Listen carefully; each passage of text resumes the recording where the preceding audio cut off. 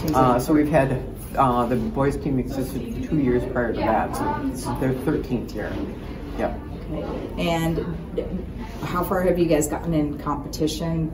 The girls went to state last year, so that was their goal, was to make it to state, because they almost made it. They missed it by one the year before, and so that was their goal. Their big goal last year was to make it to state, and they did. So is it a cumulative point system? I mean, do you, like in car racing, you know, when you get points over the whole season, or?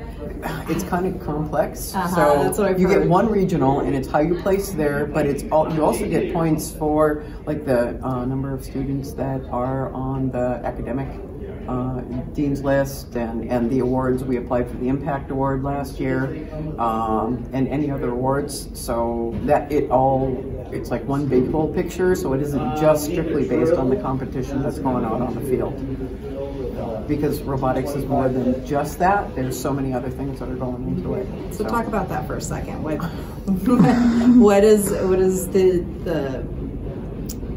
What kind of STEM experience are these kids getting out of it? Where do you see them going? How do you see them succeeding or not succeeding because of the robotics position? Well, the STEM is almost the most obvious piece, because it's, you know, it's the robotics, it's the hydraulics, the pneumatics and the electronics and the programming and the coding and the building and the machining and the CNC and all of that. So that's kind of like obvious, and that's what people think of. But FIRST Robotics also involves like development of the human person. So our kids are out there doing public speaking, they're doing fundraising, they're working with kids of younger ages, trying to recruit them into, you know, junior Lego League, and ultimately, you know, up into ours. They're speaking to, last weekend we were at the YLE Film Festival, because our girls were featured in a documentary that was accepted at the YLE Film Festival. It's called Brains, Braids, and Bots. And if you go to the NMRC website, can you get us on here? NMRCMN.org, or you can go to YouTube and type in Brains, Braids, and Bots, and it's a wonderful documentary. We had a professional team follow the girls for a full year, and so you really got to get the whole experience of, you know, how they grew as human, you know, and the other things. So they're doing the speaking, they're gaining those skills, they're gaining that self-confidence because they're going out there in public, doing the public speaking, and then they're also, because a lot of the awards that they write, they have to be written first. So before they actually do the presentation, so it's project management, because those have different timelines for when things are due, so they have to learn that. Those are definitely lifelong skills, and they're doing the writing, and then they ultimately do the presentation to the judges on top of that. So those are all those other things that robotics brings to really help them grow up and give them life skills beyond. Even if they don't go into robotics, those are still life skills that they're going to use. So it's more the team aspect than the robotics itself, yeah, that you guys are building on. Yeah, that's the flashy stuff, but there's all this other great stuff that's going on that they don't even realize, that, you know, how much they've grown. So.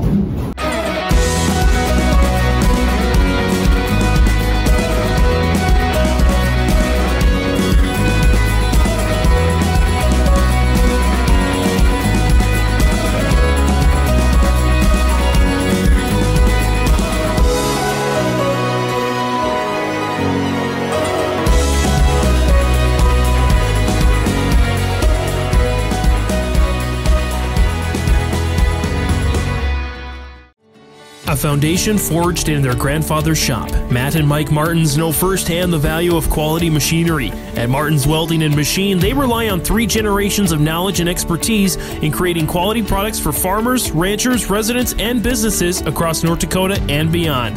To browse their full selection of bin caps, bale feeders, rock lifts, disc attachments, and more, visit martinswelding.com. Also ask about their garage doors. Martins Welding and Machine. Matt and Mike will make it right. This is Chris from RDK Enterprises, your local precision planting dealer. Manage what you can to overcome what you cannot. Farming is all about preparing your operation to be successful when given an opportunity. Invest a few minutes and bring in your seed meters to be reconditioned and calibrated. We have some room, so give us a call and we can help you overcome those simple obstacles.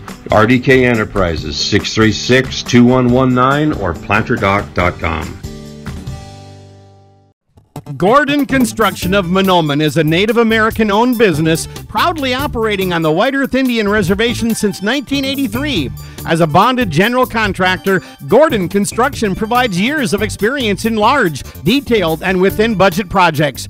Gordon Construction is committed to the safety of its employees and the environment of its work sites. To learn more about Gordon Construction of Mahnomen, visit gcmahnomen.com or call 218-935-2191.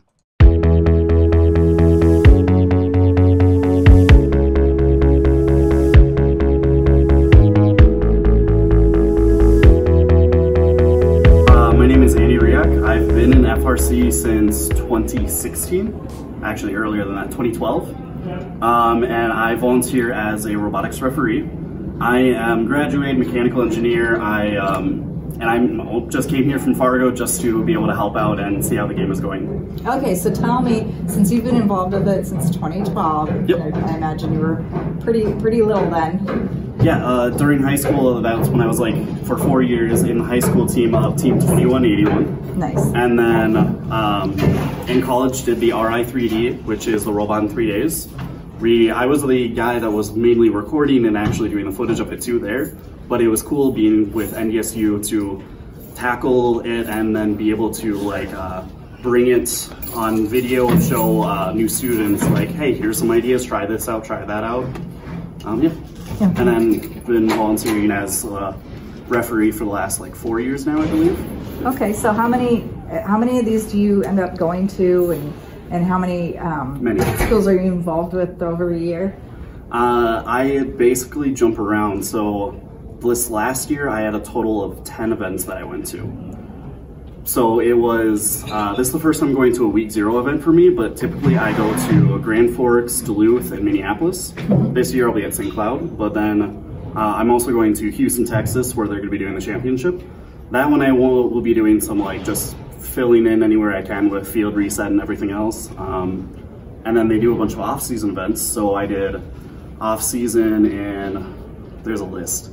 Lacrosse, I'm not going to be able to remember the full list, but there was about 6 events that I did that were off the season. Okay, so you're a referee for this. Tell me what that entails. Tell me what you're looking for and what you're basing your decisions and stuff on. Tell me about the mechanics of the competition. Yep, so as a referee, once the game comes out, I'm reading through the game manual and looking at what the fouls, penalties, or anything else going on. And then we've got a referee team of 4 to 5 people and following our head ref. And we're going through making calls of making sure the game is fair and consistent for everyone. That's the purpose of that. Can you explain the point system for this year's game? Yes, I would almost have to pull up a guide just to be able to remember it all, but it is... just an overview. Yeah, a quick overview of it is that they're taking the notes and placing them either in the speaker, which is that upper head shooting place, and then the amp, which is on the side. And then if they place 2 in the amp on the side, they can have a human player go and hit the button. We didn't really see that at all today, but if they do so, then any points scored in the upper speaker is actually worth more for that time. And then towards the end of the match, there's the last 20 seconds of the match that they have a chance of like an end game where they can choose to climb up. And then there's also this little trap that not many teams did today, or any at all, that they can then also put another note in there as well. Also missing that there's a high note that the human players, at the last 20 seconds, they have the chance to throw that. And if they get it onto the speaker, I believe they get points. And then if it's above one of the robots as well, that is additional points as well. So what did the competition look like today? Was it competitive? I mean, were the teams really, I don't even know what I'm asking here, but it looked like the teams were progressing very well. There was definitely, you can tell, some teams that were still needing to do more. There wasn't much going with autonomous, but it's pretty early on in the season still. It's week 0. by the time they may get to the actual regional, they might get their last little bits of autonomous or like anything else they figured out. We didn't see much of autonomous, and that's the like first 20 seconds or 15 seconds of a match that if they even just drive and cross the line, they get points. It's simple, but we haven't gotten too much of that yet. So. Okay.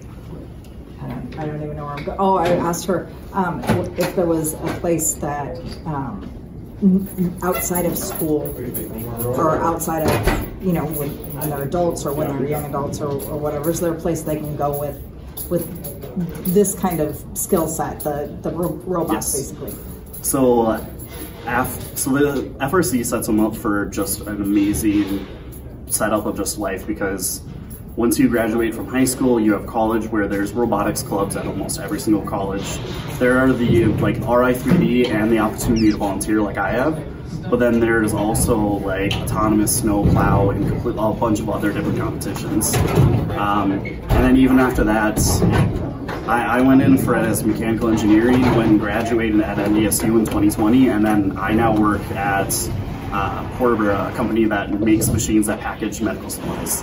It set me up for a passion and kept me going. Oh, you didn't? Yeah.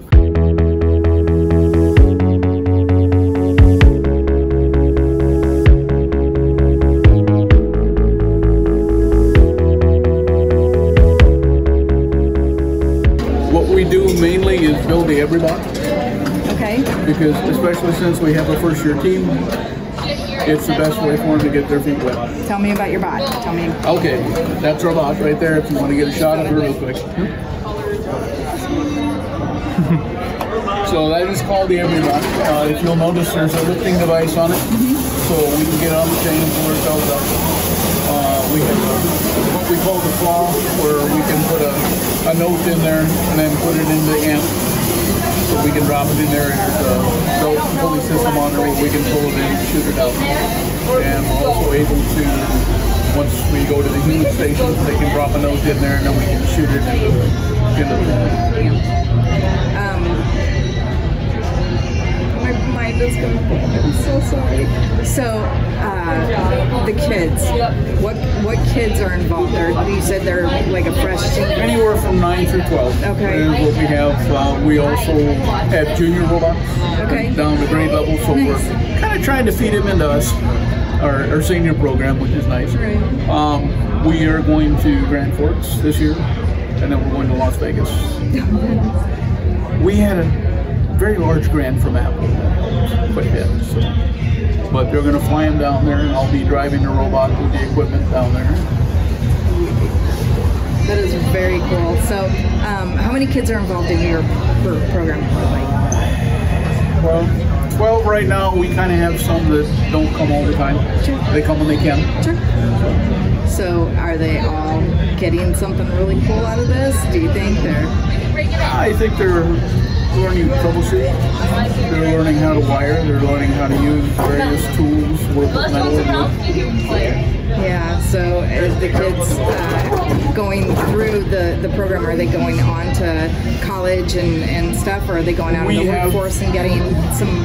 We have some that plan to go on to college, some that don't. Last year we went out to ACES in Palm Springs, and we had a number of kids that went around and interviewed at the colleges and made connections that way.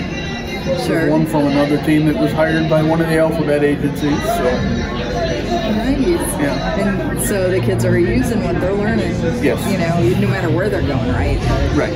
No matter and a lot of the companies, they like to see kids that are in robotics. Right. Because they learn how to troubleshoot already, doing critical thinking. Right. And learning the CAD and learning the... Do you guys use CAD to design your programs? No. Okay, tell me, because the other teams do. So the other teams do, like I said, we build the everybody. So we are trying to get into CAD. Okay. So we can teach the kids. We have a 3D printer. Okay. And we have a water router, I believe. So once we get that going, we can start building our own parts. So have you built bots in previous years that are a little more that are different than the every bot, or? Yeah. some of the robots. The first one we built, it was very basic, and it would pick up a hatch and then put it on the spaceship or the cargo ship, or drop it into a cargo bin. We had one where it would shoot it into a central bin. We could pick it up off the floor, or pick it up from the human station, then shoot it into a central bin. We play defense. We have autonomous mode. So the first 15, 30 seconds of the match, it'll do what we program it to do. The last time, basically they had poles that you drop a cone on, or platforms you drop a cube on. So what it would do is we would program it to just drop a cone on one of the poles, or drop a cube onto one of the platforms, high, low, and that's what we did for autonomous. Then we had to move back out of the area. Engineering, architecture, land surveying, environmental services. We have the experience to tackle all manner of projects. Widseth is known as a firm that is solid, agile, and versatile.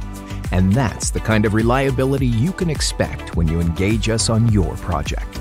They are invested in our community. They are invested with our people. They're going to create a product that's going to exceed our expectations every single time. That is why we go with Widseth.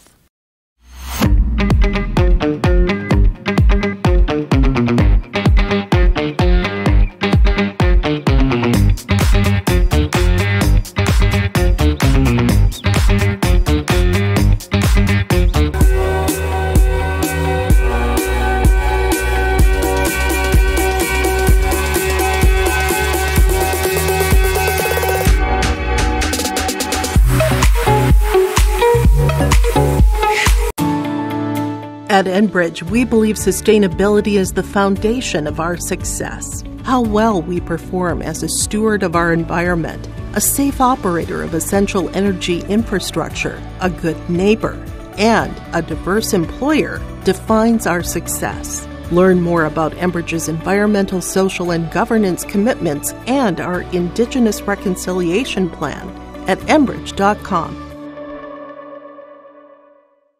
Welcome back to the Your Live Event Robotics Show. I'm Jack. I'm here with Doug Frisk. He is the chair for the Duluth regional event. First and foremost, how are you doing today? It's been a long day. One of my other robotics things I do is we run the practice field up here. So we just set the practice field up in one of the high schools so that the teams can work on the field before the event. Oh, okay. So you see, that's always been so interesting when it comes to, talking with the kids and like seeing how they practice. Like one of my big questions are, how do you guys practice? So you guys actually just create like a little arena for them to come and practice at as well, or is this just for what is going to be the double decker this week? So we created a organization back in 2019 now. The goal was to provide practice capabilities for all of the teams up in Northeast Minnesota. So we have 20 teams this year. And you've seen the event, right? Yeah, no, we've seen obviously we haven't seen this year's event, but we've seen last 2 years events, yes. But you've seen what the field looks like. Yes. It's 80 by 30 feet and weighs about 6,000 pounds. So 6,500. We truck that to various high schools every weekend and then set it up, and then teams come in and practice. And so this weekend is our biggest event. We're going to have 12 or 13 regional teams coming in to use the field prior to their competition next week. Okay. No, that's crazy. I didn't even, again, it's one of those things I'm always so interested in how you guys practice, but that makes a lot of sense with how you do it. No, perfect. But with that being said, a little extra nugget of information I wasn't ready for. That's awesome. But let's actually talk about the Duluth double decker coming up. We were talking a little bit beforehand, but you have 112 different teams coming 110, two regional events, 55 teams per event.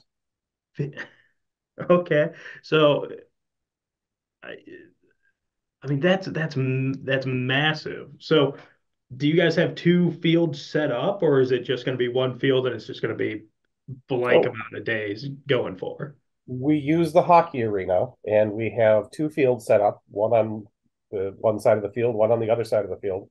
And so we have both fields running concurrently all day long, Thursday, Friday, and Saturday next week. I know that's awesome. That's awesome. Now, how long um how long has the Duluth double decker been going for? The double decker, the second regional event happened around 2014. I believe that's the correct date. The Lake Superior Regional was held here prior to that for a few years. Um, so yeah, we've been going on for a little over a decade now.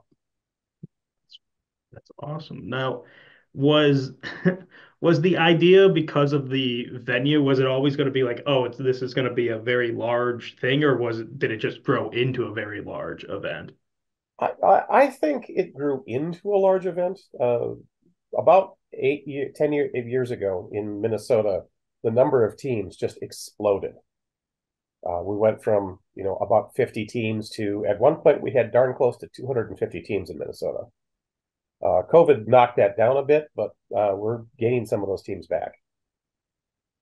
So they needed another event, and the facility that we're running in, the DEC Convention Center here in Duluth, actually has enough room for pits for all the robots, for a practice field.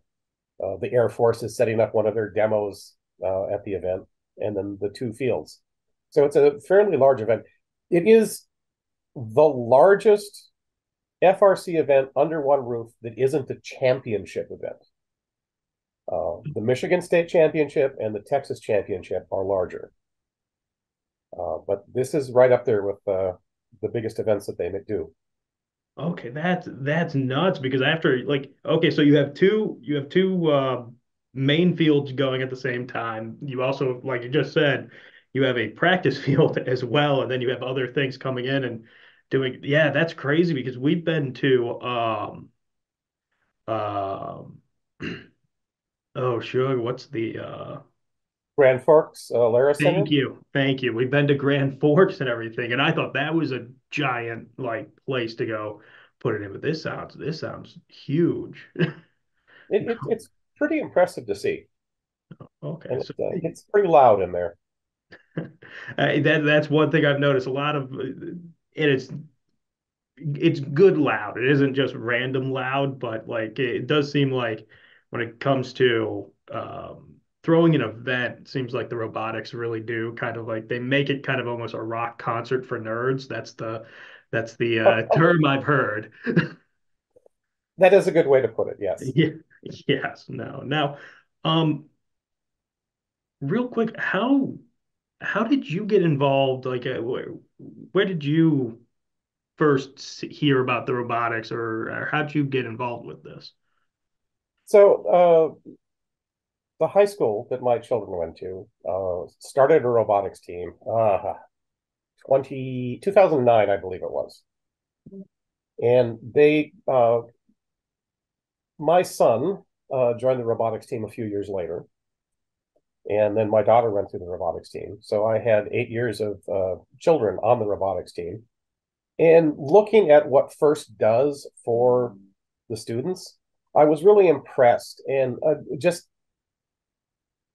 couldn't help but think that my life had first existed when I was in high school so many decades ago. My life might have been considerably different.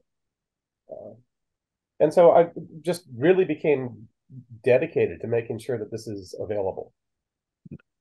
And that's outstanding. And it is awesome to this is interesting because typically I always talk with people that I did it in high school all the way through and I came back. Uh, what was it? We talked a little bit beforehand where like I was first introduced. I'm from Cleveland, so like robotics just I didn't even know that this was a thing when people were talking about it. I was like, oh, you mean like battle bots? Like everybody does, right? Yes. Um, but no, 2 years ago, when starting to kind of get into and broadcasting for this, I the same exact thing. That was the first thing that came to my mind. I was like, where was this when I was in high school? This is so cool, but not only that, it is such an interesting thing to see what this does outside of like, okay, we see the game. The game is such a small part of it, but everything else around it is so awesome. The development that you see in the students as they're building the robot, because they have to run a business, they have to design the robot, they have to learn to manage a project on a very large scale with a very small budget and a very small amount of time. And to see the students successfully do that, they really have to step up their game. And it's an incredible opportunity for these students to see what, STEM can do for them and to prepare them for sort of modern business. The kids that are coming out of this program are absolutely, the students that are coming out of this program, I shouldn't say kids, are absolutely the employees of the future for a lot of companies out there. I not to cut you off, but like everything you just said there, I haven't heard somebody, and it's so true. The instant you said it, I was like, oh, that is exactly what it is. It, like, yes, there's so much team building and everything else in this, but they are running a small little business. It is so amazing. And then what you just got done saying there, these are the employees of the future. It's 100%. Not to be like, whoa, you just blew my mind there, but whoa, you just kind of blew my mind with with like, yes, it's 100% correct. 100% correct. But now, so your kids graduated, everything else, you stuck with it. Are your kids still involved with it? They are still participating. Both of them are now mentoring on the team that they played on. It's the 25-12, the Duluth East Daredevils. Oh, okay. I mentored that team for a couple of years, but I've moved off to other things now. Okay. So I have 20 teams now. Okay. That's that's awesome. Um, Now, going from parent to participant, I mean, how did you take that step? Was it something as easy as, hey, I just talked with the school and they were like, yeah, come on in? Going from parent to mentor? Yes. My son went through all 4 years, and then about the second year that my daughter was in, I became a mentor for their team. Um, it's not always best to have a parent of an active student as a mentor. It can be difficult. It can be difficult to navigate some of the personal issues. Right.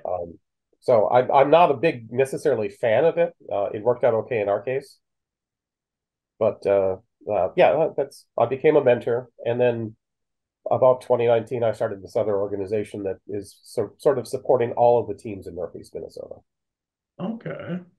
Um, Now that the organization you uh you created, if you don't mind going a little bit into that, that'd be great.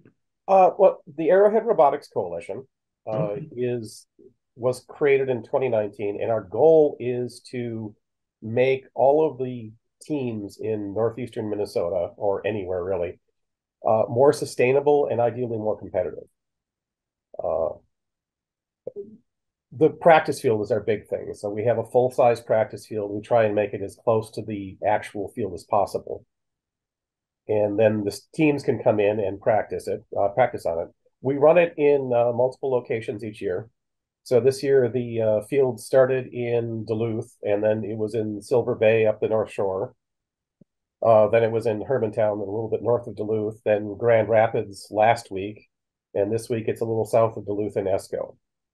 So we move the field around, we set it up in different locations, and that allows the teams, because we represent essentially a quarter of the state physically. We go from Grand Marais to, well, I don't want to go there. So we physically, it's about a quarter of the state, and the teams are fairly geographically dispersed. In the metro area, you might have a team that's 10 minutes away. Here, your nearest partner team or neighbor team might be 75 miles away. So we try and move the field around so that everybody has an opportunity to use the field. And everybody has an opportunity to practice. It seems to be working well, but it does require an incredible time commitment. I bet. Now, so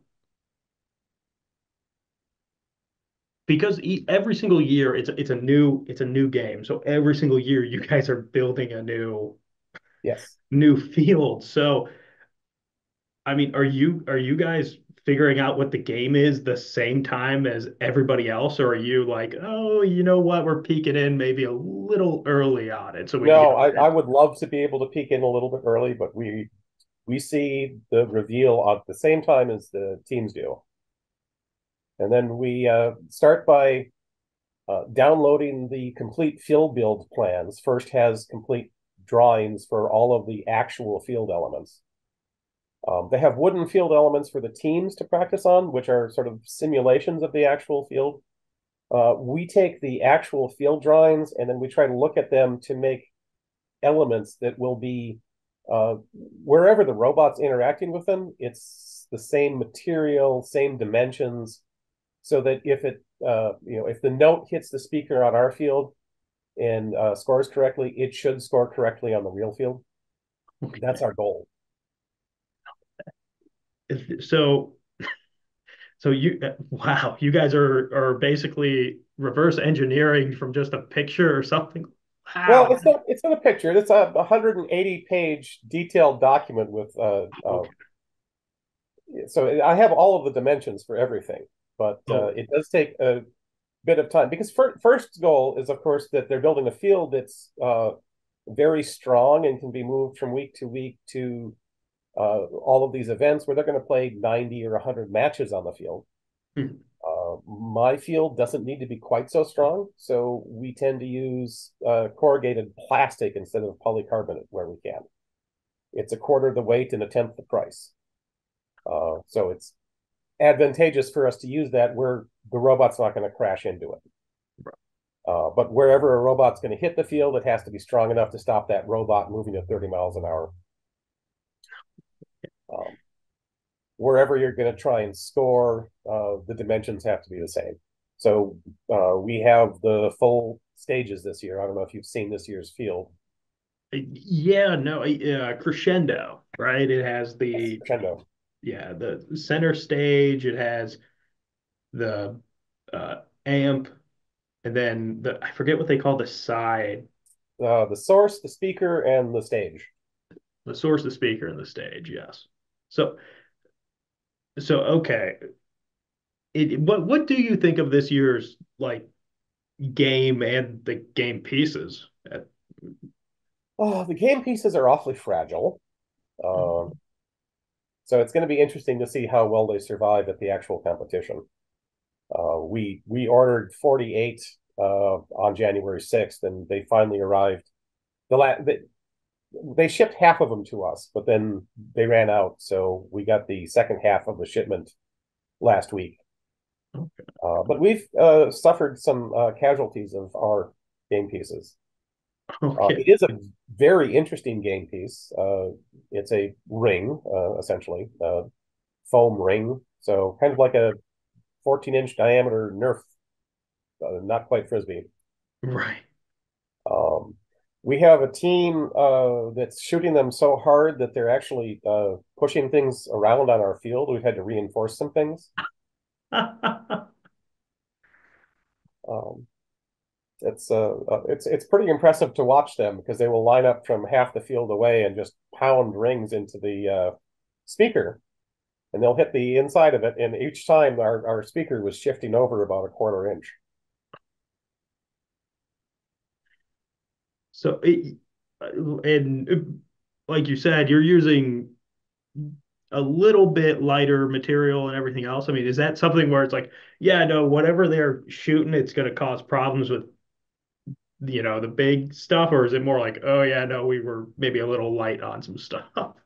Yeah, exactly. We were a little bit light in building the speaker initially. It's Oh, been reinforced since then. perfect. It's much more solid than it was the first time we had it up and we had teams playing against it. But again, going into our philosophy of we want it to be as close to the field as possible, rather than inch and a quarter square aluminum tube, we're using essentially plywood and 2x2s, Right. except where the ring hits the inside of the speaker. And there it's the same HDPE plastic that's on the real field. Oh, okay. So when the, sorry about my dog. No, you're completely fine. There are deer in the yard. When the ring hits the inside of the speaker, it should behave the same as it does on the actual field. That's our goal. Okay. No, awesome. Now, uh, kind of getting back to which, uh, that's so the practice supplying the practice field is so awesome. But getting back to Our event. Yeah. yeah, the event, anything with the field, with all that. I mean, it sounds like it's a ginormous venue. Uh, anything that you're seeing that might actually maybe when it comes to this field compared to any other field in that event center, is there anything that might be a little weird or interesting to kind of set up, or is it all going to be pretty, yeah, it's going to be normal? I've set up the Northern Lights in Lake Superior Field many years. I'm hoping for a non-interesting setup this year. We have had issues where first just didn't ship some of the parts of the field. Oh, And it's an issue with week one events because sometimes stuff doesn't make it. right. In fact, last year, oddly enough, a whole side border was missing. So they ended up pulling the side border off the practice field and bringing it over to the actual field and kind of making it fit. Okay. Now, this being a week one event, I mean, what was it? Majority of week zeros were the last like 2 weeks, I believe. Yes.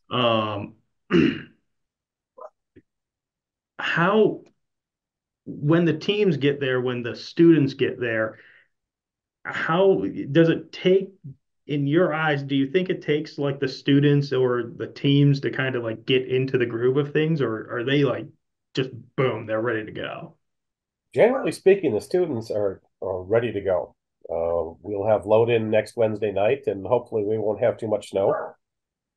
And we'll bring all the teams in. They'll all go to their pits, get set up. And then Thursday morning, they'll start having the robots inspected and practicing. Now, you mentioned the pits a little bit earlier as well, but that's one of the places I love just watching what's going on in the pits and everything like that. Having 110 different pits going on at the same time and two fields firing off. How difficult is it to set that like section of it, the event up? I believe we have 6 volunteers dedicated just to keeping traffic flow correct and working. So we have people with handheld stop signs, making sure the robots can pass and the spectators can pass when they need to, and nobody collides. It is a very large logistical challenge. Requires a lot of volunteers. No, that's interesting. You'll have 6 traffic Yes, traffic volunteers. cops. Yes, Yes, that's very unique. it is. It is. I've not seen that yet. Yeah. just unique, odd things. We have a volunteer who is kind of our unofficial crock pot cop. We have teams that will go out into the arena, find an outlet, and set up a crock pot with food that they'll be cooking. Oh, And the venue does not like that happening, so we actually have a volunteer that's going around asking them to not do that. that's so how that is so interesting. So how long has that been happening where like not just one team, obviously multiple teams have been bringing crock pots. Yeah, well, it's been going on for a few years, I understand. That's that's really interesting. Now, um, it, it comes to the crowd and the fans. Anything? I mean, like you said, it's the hockey arena, so it's just the hockey stands and everything else is going around it, or is there anything? Yeah, so the fans are all in the stands, typically about 3,000 people or more. So it's a pretty good sized crowd. That's a great size crowd. Mhm. Um, I've also noticed, so again, using the lovingly using the term rock concert for nerds, um, you have a lot of the student fan sections are pretty crazy when it comes to these events. So do you have them in their own section, or you just go, yeah, no, they can go wherever they need to go? The students can, when they go in, they can go wherever they need to go. We try and have them not save spaces. That tends to lead to conflicts among teams. Oh, okay. If you have two students coming in the morning or four students coming in the morning and sort of block off a box of 50 seats saying this is for our team, that tends to cause conflicts. We don't like conflicts. We want everyone to get along nicely. No, 100% agree there. The easier everybody is, the easier everything is going to go for sure. Um, now, before before I let you go, any last thoughts, any last comments you want to make? Oh, I'm very excited. I don't know if you know this, but this is my first year as co-chair of the regional planning committee. Oh, okay. A couple of friends of mine were co-chairs recently, but they had to step down. So they handed all of their documentation over to me, and we've been I've been trying to live up to their example since then. Okay. Well, okay, I lied. And now I have a few more questions for you. No, I did not know this was your first time as a co-chair. So how, like you said, a few friends Mhm. seem to kind of, step away, everything else. So how has being the chair for not just it's your first time being a chair and it's a week one event. How has that been? That's insane. It's been scary. The problem is I don't know what I don't know, and I know there are things that I'm missing, but I will figure them out as we go along. There's the group from First and the group from the event planning company. They've all done this before. They have all of their stuff. I have all of the plans for what we're supposed to do, and hopefully it'll all go together well. One of the things that I'm supposed to be doing that I am actually terribly failing at right now is doing more media here in northeastern Minnesota. And I should get on that actually. Well, no, you are definitely not doing terrible. This has been fantastic. I really enjoyed our conversation. This has been great. But no, so okay, that is that is so interesting. So was this something that your friend said, "Hey, we think you should do this," or is this something that you were like, "Yeah, give me this. Let's go." So the previous co-chairs, Right. Bruce and Stephanie Farringer, Stephanie had some health issues, and unfortunately, she passed away from cancer earlier this year. So they kind of knew last summer they had to step down, and so she did as much as she could to try and prepare and make the transition as easy as possible for me. But I'm working from somebody else's notes, and it's been an interesting experience. So we have one of the other co-chairs is the planning committee chair from one of the Minneapolis events. Another co-chair is a local parent as well. So we have a group that's doing it. A lot of the local aspects are falling on me. Okay. No. Well, I, I, when it comes to the media stuff, I think you've hit it out of the park. At least with me here, this has been fantastic. Um, Real quick, if you don't mind, just telling everybody when do the doors open for this event for the public? So the all of the full documentation is on the website frcnorthland.org, which is the same as for the Grand Forks event. The doors open Thursday next week. It's the 29th, I believe. Yes. Thursday the 29th, about 8:30 a.m. to the public. That's the practice day. It's a good day to go and sort of talk to the teams when they're in a less stressed environment. Friday are all qualification matches that'll run from opening ceremonies will start at 8:30. The first match should start at 8:55, and it'll run till 5 or 6 o'clock. Then Saturday morning, we have more qualification matches. Saturday afternoon, we have the playoff matches.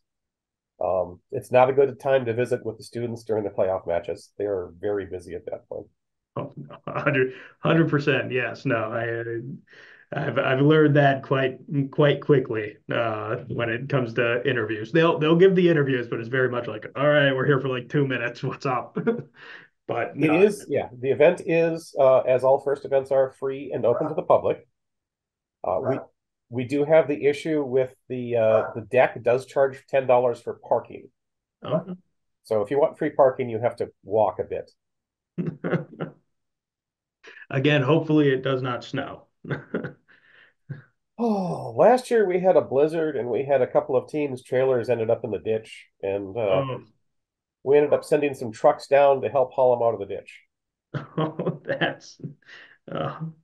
that's crazy. That's yeah. Well, and then their robot was damaged because their trailer flipped over in the ditch. Yeah, I was gonna say, I was like, so even when they got there, it's not like they probably had another hour or 2 hours of just fixing the damage of the. Yeah, no. Hopefully the weather is still as kind as it has been, at least for here for us. Um, but Doug, seriously, thank you so much for taking time and talking with me. This has been awesome. I'm happy to. Thank you. Thank you so much. If you want to come down, come on down next week. I can give you a tour. Oh, you know what? I'll see if I can make it happen. I always love going to these events. So we'll see if we can make that happen for sure. So Doug, seriously, thank you so much. For everyone else, stay tuned.